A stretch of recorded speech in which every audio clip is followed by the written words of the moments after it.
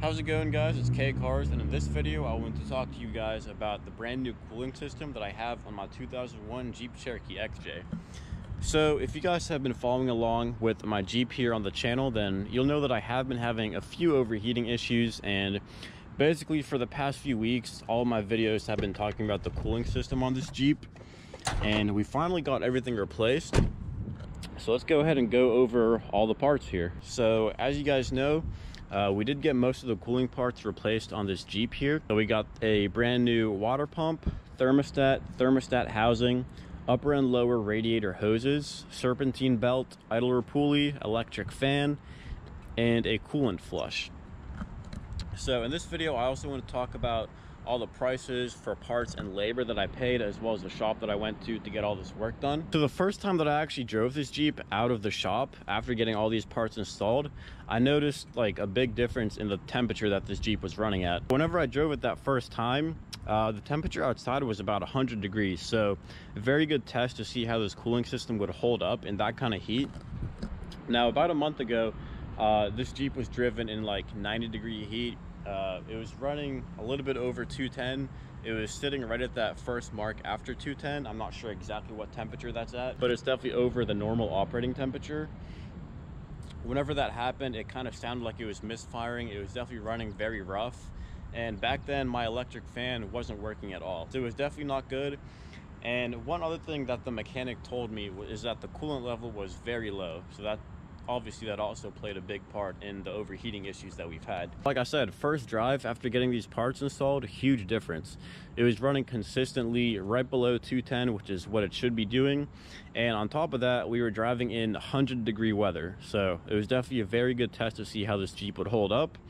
And it held up just fine. So definitely happy with all of these things. One thing that I will say is that whenever I was stopped at a red light for a few minutes, it did creep up just above 210, but of course that's when the electric fan kicked on, and then it dropped right below 210 as soon as I started driving again. So really no issues, and it's running exactly how it should be right now. So let's go ahead and go more in depth into these parts here. So of course, first off, we do have a new thermostat, which is right over here. You can't actually see the thermostat right now. This little silver part right here is the thermostat housing. So right there, you can definitely see it's a new part just because of how colored it is. You can kind of compare it to all the other like very faded parts here. You can definitely tell that the housing is definitely new. So for all these parts, I did decide to just keep it 100% stock and OEM. So with the thermostat, I did get a genuine Mopar replacement, and it is a 195-degree thermostat. So I know a few people do go with like 185 or 160. I decided to just go with stock because I know a lot of people say that the stock cooling system works the best when it actually works. So I decided to just go with a stock 195 thermostat, all Mopar of course. So that's what I have for the thermostat right there. Now moving on to the water pump. You can see the water pump is a little bit deeper right over here. Also, of course, a Mopar water pump. I wanted to keep everything 100% genuine Mopar parts. So that is the water pump right there. Along with the water pump, we also did get a brand new coolant inlet tube, which you can kind of see right over here. It's this little black pipe or tube right here that comes from the water pump. And it connects right over here to this hose that runs right above the coil pack right there. So that's new as well. So we have that water pump right there.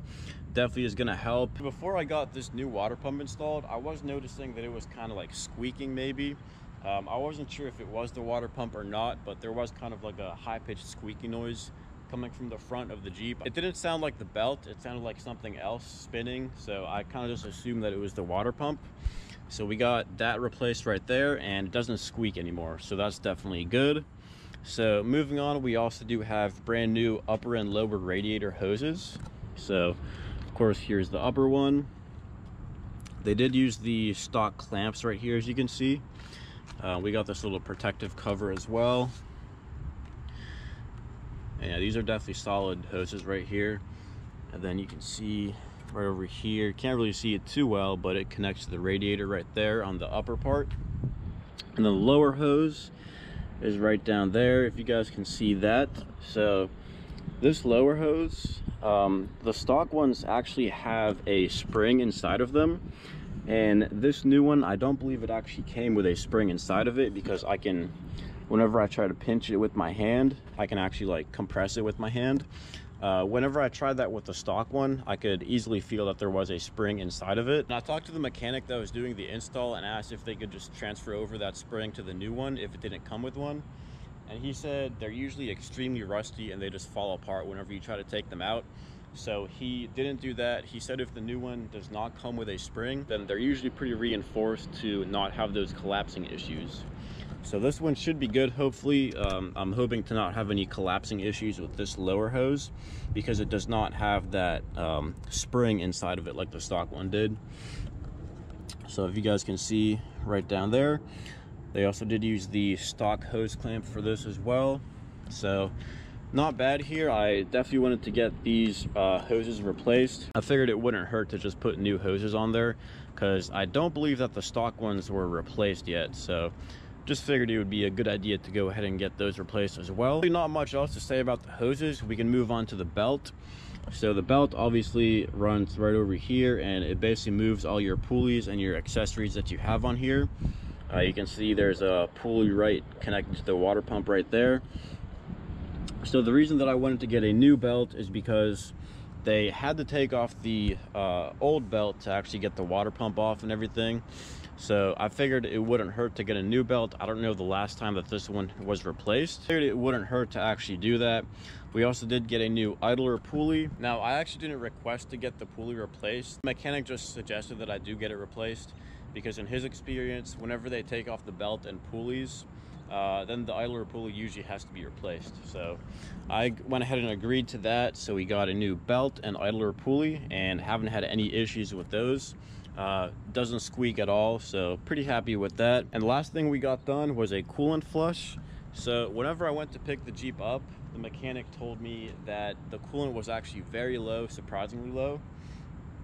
And he asked me about the head gasket, and I'm actually not sure if the head gasket has ever been replaced in this Jeep. I know it hasn't been replaced in the past year and a half that I've had it, so it's really hard to say if it's been replaced or not. But he said usually low coolant like that could mean that the head gasket might need to be replaced. He said it's not really anything to be worried about right now, just something to keep an eye on. So if the coolant level keeps going down, then maybe a head gasket replacement is something that would need to be done in the future. So we'll just keep an eye out on that. But of course, we got the coolant flushed. And when it comes to the radiator, I told them just to inspect it, and if it needed to be replaced, I wanted to get the Spectra OEM replacement radiator for these things. I heard that's pretty much the best OEM replacement radiator that you can get for the XJ. And he said he didn't really see a reason to replace the radiator. It was still pretty clean on the inside, and most people that I talked to about this have said if it ain't broke, don't fix it. So I was fine with just keeping the stock radiator if they didn't find anything wrong with it. Now for the electric fan, this is something that I replaced. It was easy enough for me to do in the parking garage with minimal tools. So I have a tutorial video on how to replace this thing, but the stock one that I had on this, it actually did not spin at all. It had a huge amount of resistance, like it was hard to even spin it by hand. But as you can see right here, this one spins very easily, and it comes on when it's supposed to. Which I believe is around 218, which is right above 210, and it has been coming on right above 210, so it definitely works. So with all that, the Jeep has been running perfectly fine, even in 100-degree weather, stop and go traffic. It has been sitting right below 210, unless I'm stopped for a few minutes, then it creeps a little bit above, but that's when the electric fan kicks on. And then as soon as I start driving, it drops right below 210 once again, which is exactly what it's supposed to do. And like I said, I did go ahead and get completely stock OEM Mopar replacement parts. I've heard that's the best way to go when working on Jeeps like this. It's basically what they work best with. A lot of people say that the engineers that worked and designed these Jeeps, they knew what they were doing. So it's just best to go ahead and keep the OEM Mopar replacement parts. I know a lot of people get like Mishimoto performance radiators, or like replace the mechanical fan with an electric fan. That's definitely, you know, it's a good idea if that's what you want to do. But for me, I think I would like to just keep the stock parts right here that I have. And when it comes to the mechanical fan and the fan clutch, I didn't get it replaced because this one seems to be working just fine. I haven't had any issues with it. It has the proper amount of resistance, so I didn't really see a need to replace that. And if I ever do have to replace it, it's not something that the coolant has to be drained for, so I decided I don't have to do that. All right guys, so we're gonna go ahead and take the Jeep on a little drive here and show you guys how it does. It is currently 86 degrees right now, so not extremely hot, but definitely not cold as well. So as of right now, we are 1 mark below 210, and we'll see how it holds up. All right guys, so we are currently sitting here at this red light, and let me show you guys the temperature gauge here. So as you can see, it's definitely sitting right below 210, and now we're gonna start driving, and let me show you guys how it changes. So it's right below 210 right now, and as soon as we start driving and getting some more airflow into the Jeep, you can see, I mean, I can visibly see that it's going down. Let me show you guys. So I don't know how well you guys could tell, but the temperature definitely went down a little bit less just by like driving and getting more airflow for the Jeep. So it's definitely working exactly how it should be right now. Yeah, I mean, even with slow driving, it also stays below 210. It's only when I sit like at a stoplight for a few minutes, like several minutes, probably like, I don't know, I want to say like 5 minutes if I'm stopped. That's when we'll go above 210, but other than that, it stays right below 210. Like right now, driving really slow and I'm stopped right here, and you can see it's right below 210 right now. If I continue sitting here for a little bit longer, we'll see if it'll go up. But you know, even if it does go above 210 and it hits 218, that's when the electric fan is supposed to turn on. Got a nice XJ right there. That was nice. That was a pre-97 XJ too. That was nice. But yeah, we can keep sitting here, and like I was saying, if it does go above 210 and it hits 218, that's when the electric fan will kick on and cool it down back below 210. Or if you just start driving and give the Jeep more airflow, it'll also go below 210, which is exactly what I experienced on the 100-degree day whenever I picked this thing up and drove it back home. So right now we've been sitting here for about a minute, and you can see the temperature gauge did rise up just a little bit, but it's just barely below 210, and it is rising a little bit. But yeah, the only time that it really does rise is when you're sitting here for an extended period of time and when it's hot out. So like today, I showed you guys it's 86 degrees Fahrenheit right now, and it's running just fine right now. Like the electric fan still hasn't kicked on. It's right on 210 right now, and I can see it going up just a little bit. We'll see if we sit here even longer if we can get the fan to turn on. But probably not, because of all those new cooling parts that we have now. It's just gonna not even require the electric fan anymore. So yeah, I mean, right there you can see it's sitting right at 210 right now. We've been sitting here for about 2 minutes and no issues whatsoever. And as soon as we start driving, get on this road here, and I'll show you guys how it drops pretty quickly. All right, so we're getting back on the road here, and the temperature gauge is sitting right at 210 right now. Show you guys that right there. And yeah, I mean, I can visibly see that it's dropping right now, so it's definitely good. As soon as you get some more airflow into the Jeep, the temperature does go down. So it's going down even more right now. See if you guys can see that.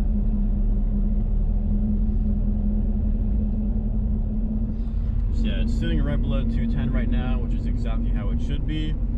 So yeah, I mean, really no issues with these new cooling parts, and it's running exactly how it should be. All right, so now I'm gonna talk about the part that a lot of people are interested in, which is how much did I pay for all this? So I'm looking at the invoice right here. All this work was done at Dirt Nerds Motors in Sterling, Virginia. They specialize in Jeeps and off-road vehicles. So I figured for a repair like this, it would be best to take it to somebody who knows these XJs inside and out. And they do all kinds of repairs, fabrication, off-road modifications, and general maintenance as well. So recommend that shop if you guys are in the Northern Virginia area and you also have a Jeep or an off-road vehicle.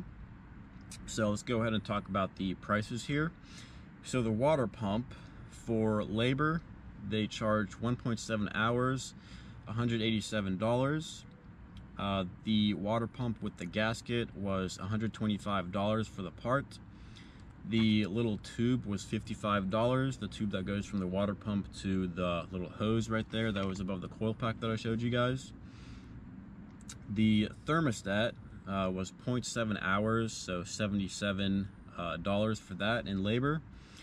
The thermostat part was $39, thermostat housing was $53, the housing gasket was about $5. Now for the radiator hoses, they charge 0.7 hours, which is $77 for labor. The upper hose was $62, lower hose was $76. Now for the serpentine belt, they charged half an hour for that, $55. The actual belt was $36. The idler pulley was $70, and they charged 0.2 hours and $22 for that. Coolant flush, so the coolant flush, they charge 1.3 hours, $143, and the coolant was $13 just for the actual liquid. I also did get charged for a tensioner pulley, which I believe is separate from the idler pulley. Definitely let me know down in the comments what that is. But yeah, we did get charged for 2 separate pulleys here.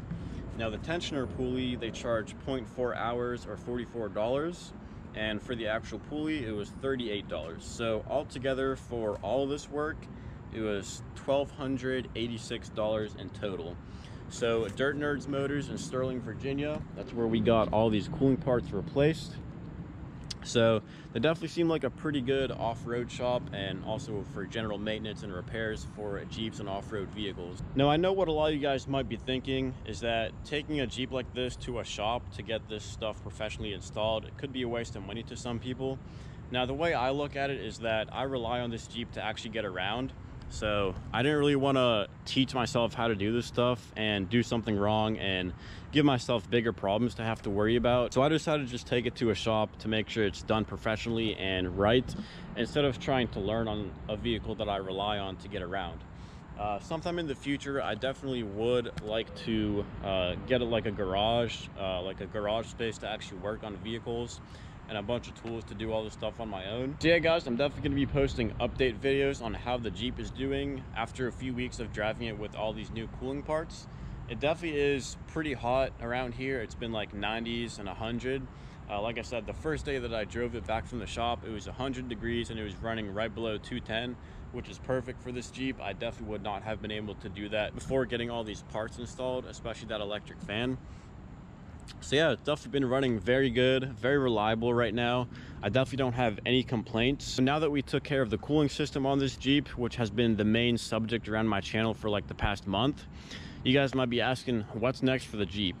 So before I ran into all the cooling issues, I was talking about getting the rear bumper replaced because of all the rust.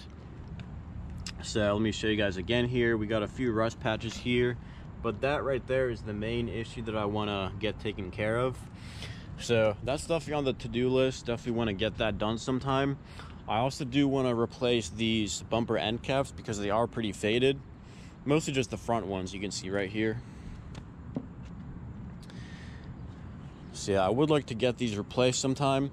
And I know a lot of people say that you can just paint them or ceramic coat them.